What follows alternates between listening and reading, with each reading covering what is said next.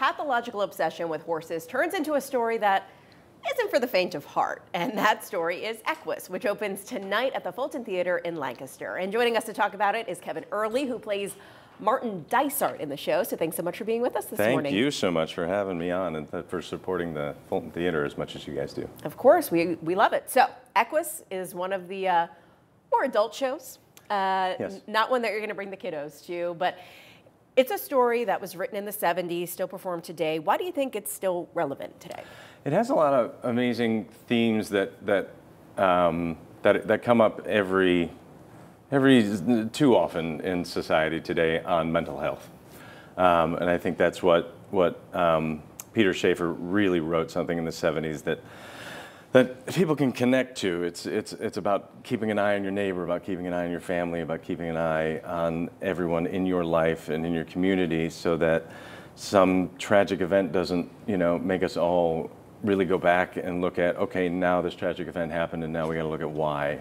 What are the pick apart all those little things? Why did those specific magnets in that person's life snap together, and now we have to pull them apart and say, okay, why did that happen? Why can't we figure out, and Dysart's trying to figure out, why does that have to happen in the first place? Mm-hmm. Can't we, as a society, get people the help that they need so that we can see that track? If we can see that somebody's on that path, can we break those magnets apart and say, let's not let that happen again?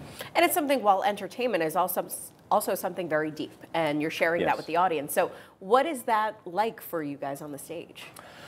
I think it's going to be, because we have opening tonight, we've only had a couple of preview audiences, but they've been really amazingly responsive, sometimes in their silence, because it is a lot to take in, it's a lot to think about, because not only are we watching this journey of Alan Strang, but we're watching Martin Dysart have this also, epiphany and sort of breakdown and midlife crisis of, does he do the right thing by delving into this child's passion, and what he has this passion for these horses, and even though he does this one terrible thing, he doesn't feel like he even has an iota of that passion that this child has for horses, and he's jealous of that, But if you look at his own life, and from the outside perspective, his passion for helping children is what his passion is.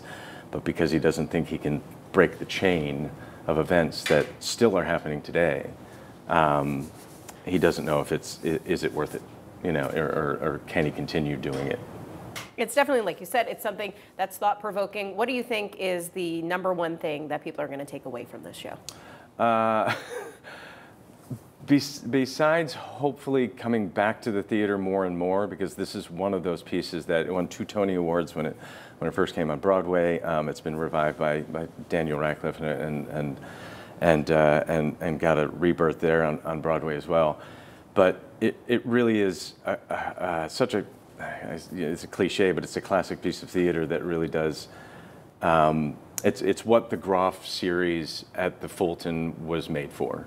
It was made to shock audiences and sort of really make them think and really make them want to come back to see deep, meaningful pieces like this. And so if you are a theater goer, tonight. yeah, starting tonight. There you go. Okay, Equus. It's not recommended for those under the age of 17, so Yes. leave the kiddos at home for this one. Yes. Performances run through March 3rd. If you want more information, you can check it out on fox43.com. Kevin, thanks so much for being with us. Thank you so much.